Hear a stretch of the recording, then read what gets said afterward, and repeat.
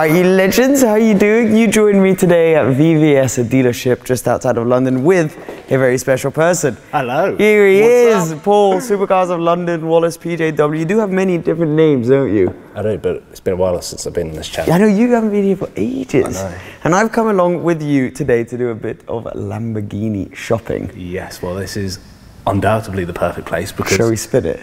What? Shall we spin the camera and show them? Spin it.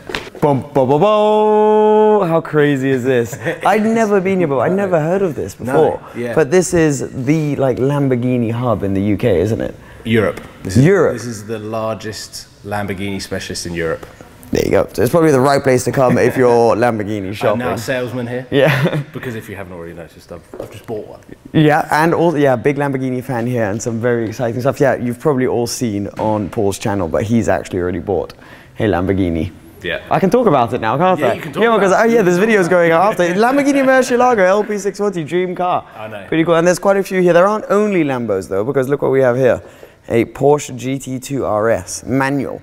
I dread to think how much this costs. I don't know. Carbon everywhere. We started a Lamborghini shopping video by looking at a Porsche. Yeah, but you know what, actually? This is the first time I've properly looked at the old generation GT2 RSs. For me, GT2 RSs kind of existed with the current one. Yeah. So there's been so much hype around that, but this resembles the new one quite a lot. 100%. The colour of the wheels, the red interior. Yeah, there's a lot that actually, I'm looking at this car going, oh, it's very nice. It's very cool. Like a GT2 RS. Oh yeah, and it's matte carbon as well, all over, matte carbon bonnet. With the sticker. The sticker, the classic RS Porsche little details.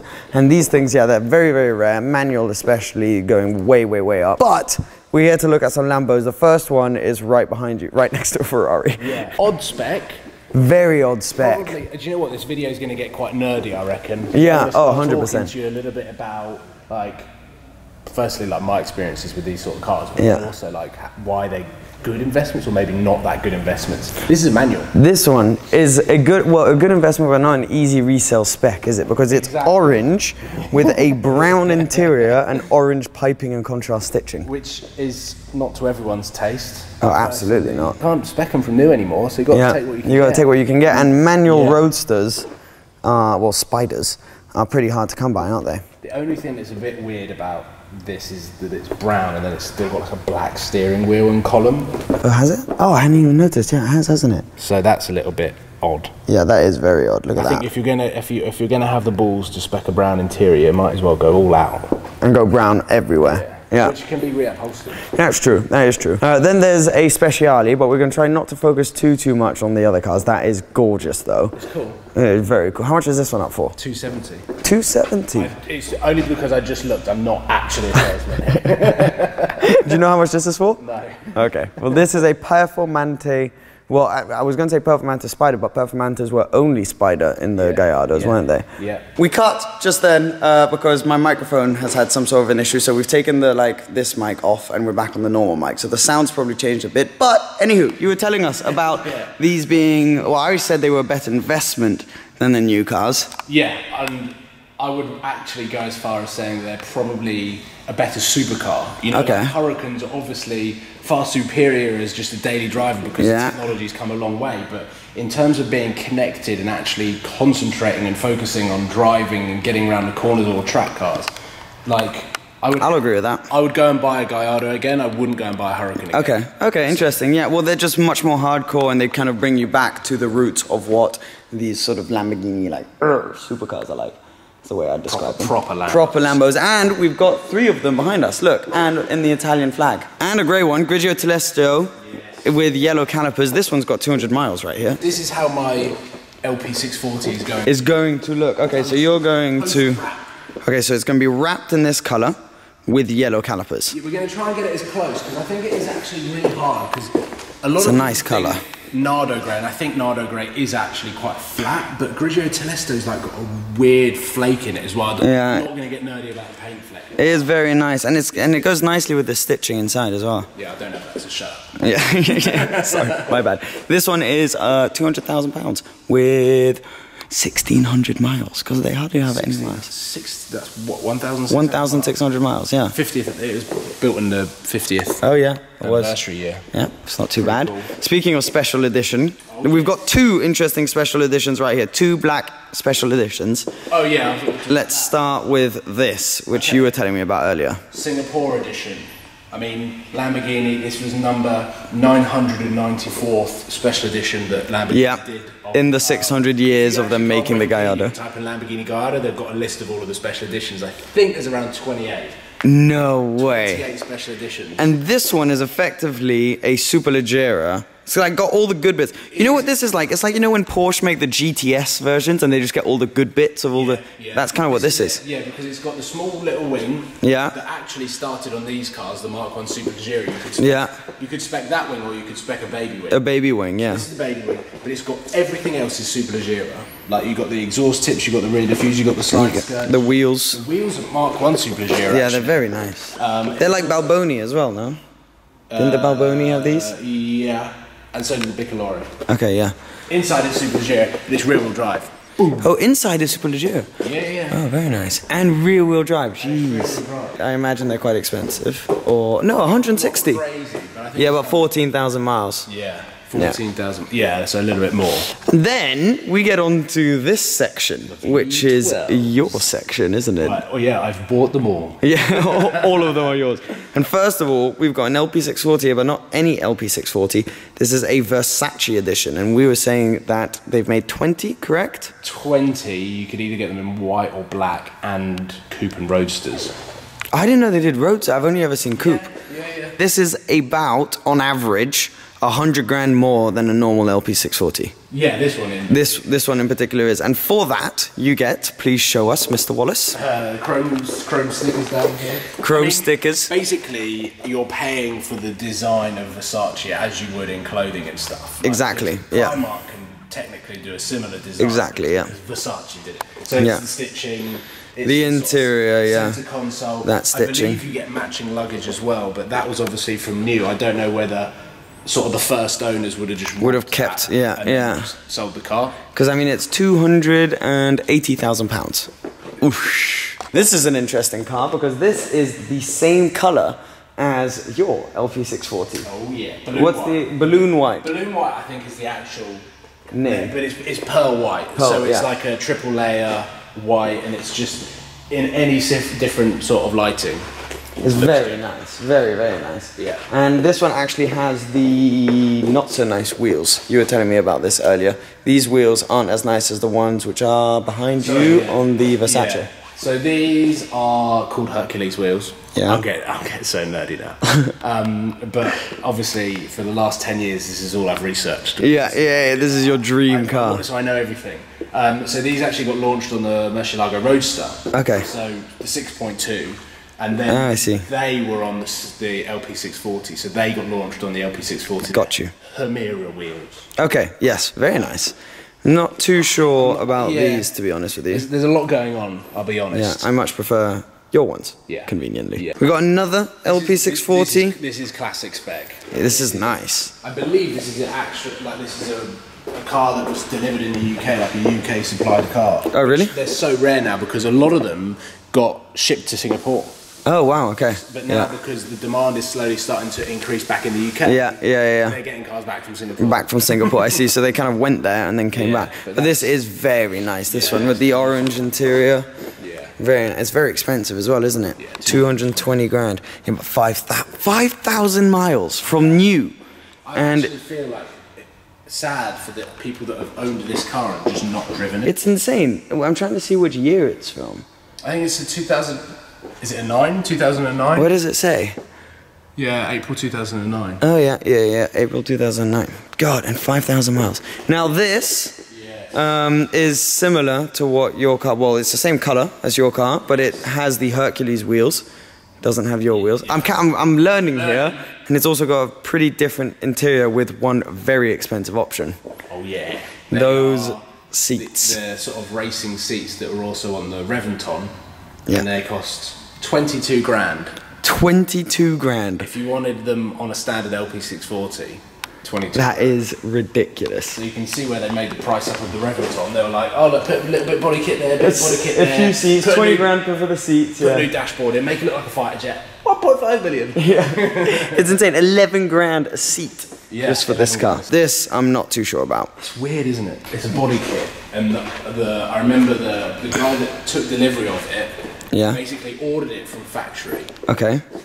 And then got Lamborghini to fit the kit before he took delivery of the car. So it turned up like this on delivery. No way. I'm alright with this front It's a bit splitter. 70 SV, isn't it? Yeah, it's a bit SV, but then where it all goes wrong for me is this on the side. That I'm not a fan of. The wheels I'm not a massive fan of, but this ducktail just doesn't really work on this car. Like, it looks great. Like the Liberty Walk 458, so the ducktail, sick. This, not so sure. Not a massive fan. We have just ignored a Super Trofeo. Yeah, which is very special. We really shouldn't. We really shouldn't ignore this. Gorgeous. If you thought that a Super Leggero was hardcore, then they built this. Yeah. The wing, that engine bay is by far the coolest design. That is so nice. 200,000. So this is less than the Performante over there. It must have much more. Yeah, 9,000 miles. And that has 200. Yeah, it is much cooler. But then, on top of anything, here we have the Lamborghini Murcielago SV section. This corner of the room is legendary. Legendary. Cool to see them in 4 different colours as well. Yeah. So we got the yellow. I'm not sure on the exact term. No, Giallo Midas, I believe. Okay. It's the triple layer, 3 layer. Yeah. These just look so cool. It's funny how they always do it just right, Lamborghini, don't they, with their SVs or Superleggeras or whatever. What I find amazing about Lamborghini when they bring the SV out is obviously they bring out the standard version first. So let's take the Aventador, for example. There's one at the back. Yeah. They made that look amazing. But then as soon as they hit the road, you've got all of the other aftermarket companies tuning them, getting them, doing all of the designs and building body kits for them. So how do Lamborghini, because they are last to always make the best. Always make the best. I know. Really actually quite like this one with the windscreen tint. Yeah. It looks pretty baller. This is, colour-wise, here we Hurricane was. Exactly. Oh, it is, isn't it? Yeah. Very nice. Like that's classic SV spec. Ooh, wait, I've just noticed this. I'm not a fan of that. No. Italian flag. No. I believe that one's quite high mileage. Do you know what you don't get anymore? Numbered plaques. This is number 147 out of 350. Because there were only 350. Yeah, you don't get that anymore. They go for one of whatever. Yeah. They're going to always build more. Yeah, basically that's why, because now everyone gets screwed. Yeah. That is gorgeous, but this right here, this is the one. Is that the one? Absolutely. This is my favourite car here, I think. Grigio Telesto. Yes, it is. As well as some orange stickers on the side, orange stitching inside, harness. I think a lot of people might question what I'm doing to my car with the yellow calipers. I've spoken to a few people and they're like, why aren't you getting orange calipers? That's like the traditional, you do grey with the orange. It was with the SV. Yeah. It's grey with the yellow on the 6. Exactly. And Batman. Batman had it, so that was in the Dark Knight. That was yellow brake calipers. I'm pretty sure they launched the car Grigio with the black wheels, and I don't know whether it had yellow calipers, but it was more. Yeah, exactly. Yeah. But it's orange on the SV. So if I was to have an SV, you would get the orange calipers. Follow the Lamborghini protocol. Exactly. And get orange. But let me quickly hijack the vlog a little bit because go. Are you about to tell me about this? Oh yeah, I'll tell you a little bit about this because it's like a super low mileage, 600 mile LP670 SV. But I think because Murcielagos can all blend into one a little bit, so can the price. Yeah. So I got a lot of questions being like, why aren't you buying an SV? Why aren't you buying an LP670? Yeah. Firstly, I actually prefer the visuals of the 640. Oh, really? But to drive, obviously. Yeah. These are the ones. But that car there, £500,000. £500,000. They're all. And LP640s, you're talking what, like between one. Just under 200. Yeah, exactly. Just under 200. Yeah. But these are minimum 300 grand. Yeah, they're 300 to 500. So we've probably got one around 300 there with high mileage, and then we work our way up to £500,000 right here. Basically, I would still be on a stretch trying to afford that car if I sold my LP640 and my flat. Yeah, exactly. So it doesn't make sense. This is the kind of color where I'm like, cool. I'm not sure I'd do it myself. Kind of thing. It's pretty full on. Pretty bold. Lamborghini followed that up with this, the standard Aventador, which, just to give you some context, £500,000. This one, 200,000. Yeah. After negotiations. but you see the difference in price now. Oh, it's insane. The market is slowly getting flooded with all of these new cars from speculators that are ordering them, going, "Oh, I'm going to make a little bit of money here." Like Performante, for example.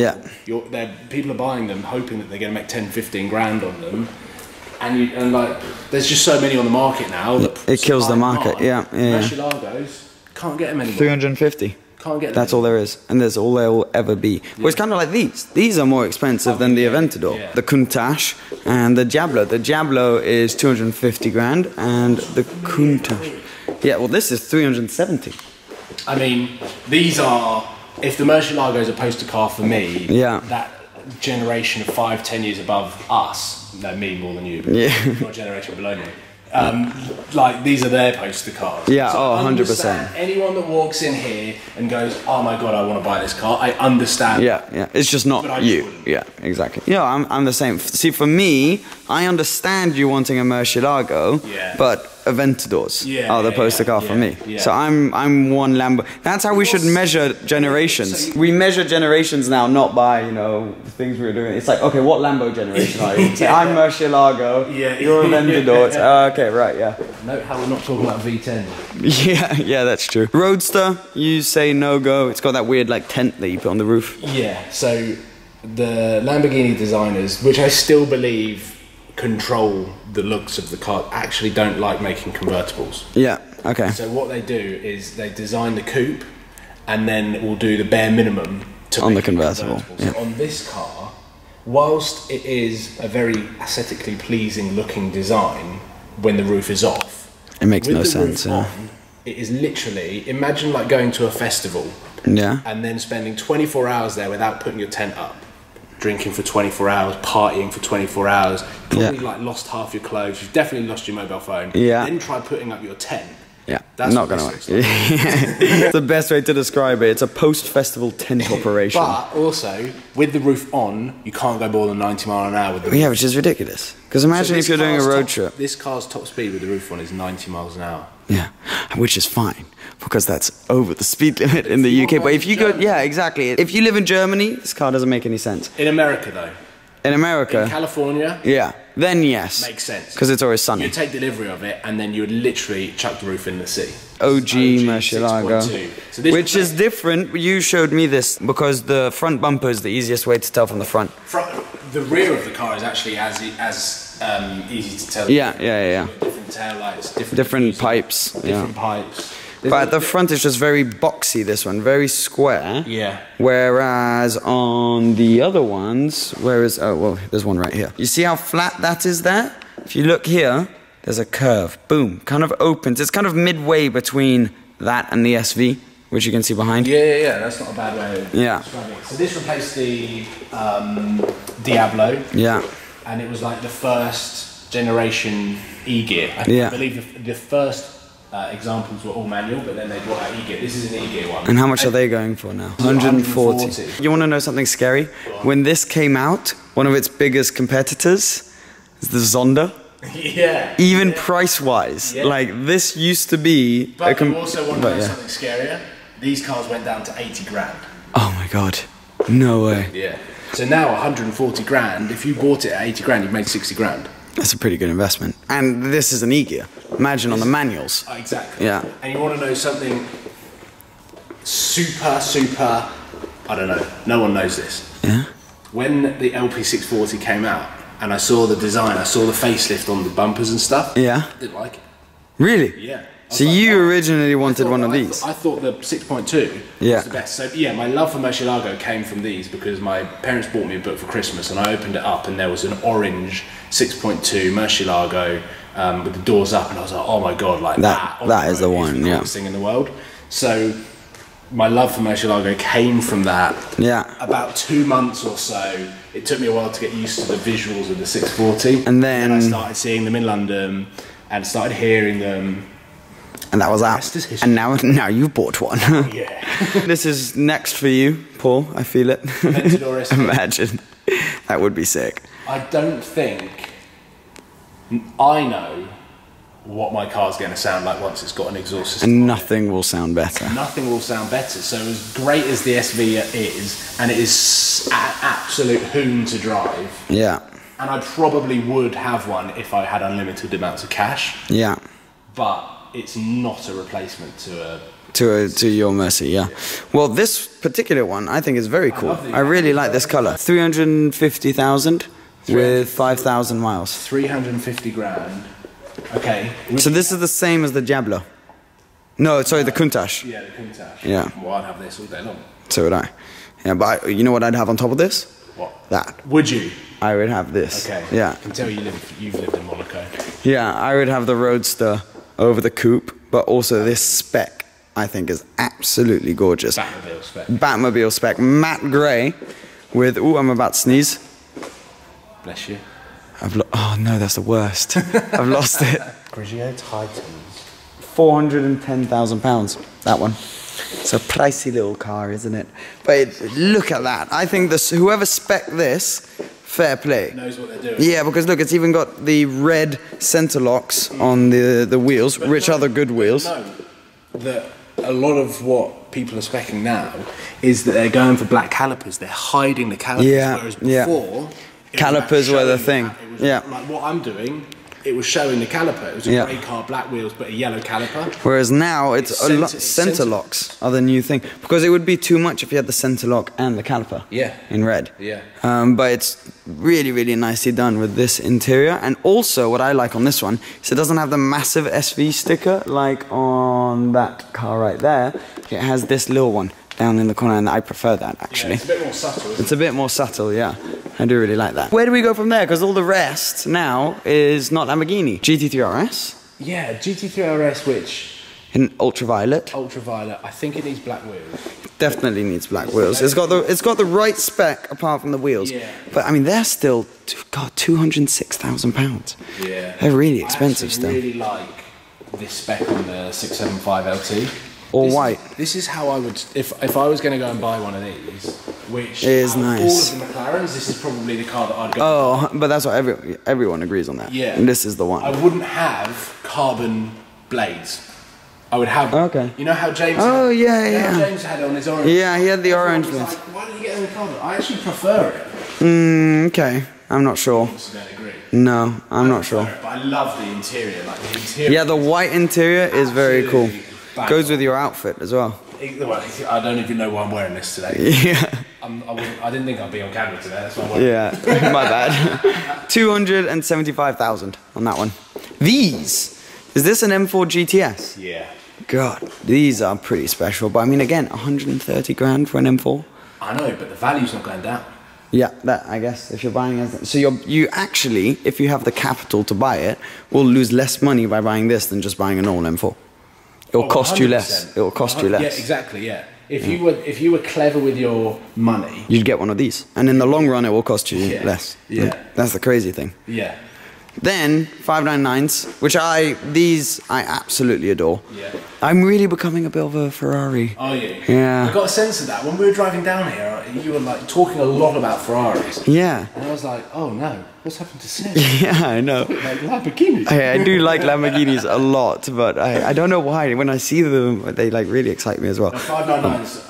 I did a stint at HRO in Ferrari Maserati when I was 17, 18 years old. In one. And I went out in a 599 and it was amazing. And there was a white one, it was an HGTE package, tube exhaust, V12. It literally sounded like an Enzo. Yeah. I was like, oh my God, you're like, for the price. This is the best car ever, yeah. This one though, I'm not sure about the F12 wheels. This is an HGTE car, I think. Yeah. You can tell by the exhaust. Really? Yeah, the exhaust. Yeah, the tips are slightly different. Boom, that's HGT. Yeah. See, now that we're in Ferrari land, I know how to tell you that all the differences. So it's got the HGT seats normally as well. There you go. It doesn't have them. Does it not? No, normally they say HGT on them. Oh, is that how you can tell from the seats? You can tell they say HGT, but it's the same seat design as in the standard one. It just literally says HGT and it has some thicker piping So this doesn't have HGT seats, but this one does have the GTO paddles and steering wheel, which must have been retrofitted. Like a GTO. No, it doesn't sound like a GTO. But yeah, that's pretty much the tour of this gorgeous showroom here. So you're going to buy one? Because I've just wasted about half an hour of my time. Yeah, I'm sorry. Expecting commission. Yeah, my bad. Well, you're the worst salesman because all you've done is buy one just for yourself. Yeah. Which one would you have? Out of all of these cars, and let's say you can keep your Kia as the daily. Yeah. So you can go as impractical as you want. Yeah. You'd have the SV Roadster. Yeah. No, I'd have the Murcielago SV, the grey Murcielago SV. Yeah. You? Apart from your car, obviously. I'd probably go for the same, actually. Yeah, that's the one. I'd probably go for the same. I would closely followed by the SV Roadster. I reckon it would be grey for me, closely followed by either the Verdi Scand or Aventador SV. Yes. Or the Super Trofeo Gallardo. Yeah, good shout as well. I'm going to hold the camera like this because my arm is dying up. This is actually ridiculous, this view right here. With all of the numbers. No, look at that. Yeah. This is VVS right here, where Paul bought his Murcielago. Thank you for showing us around all of these Lambos. You are the expert. It's been awesome. I guarantee that there's one thing in there that I got wrong. Oh, I'm sure we've gotten something wrong, but it's a lot of stats. But why don't you guys comment down below, out of all of these cars, which one you'd leave with, and we can then see which is the most popular car here. I still think it's going to be the SV. The Mercy SV. Yeah, I do still think I think it might be the Murcielago SV or the Aventador SV. Quite a long video, isn't it? Yeah, yeah. I'm just going to leave it like basically just raw for you guys to watch, but thank you so much to Paul. Thank you to you for watching. I hope you enjoyed this kind of style of video. We just figured we'd show you around all of the cars. And yeah, massive congrats as well to you for getting your dream car. It's ridiculous. It is insane. But yeah, thanks for watching, guys. Subscribe to Paul, like this video, and I'll see you very soon. Cheers, guys. Hey. Let's go. Back.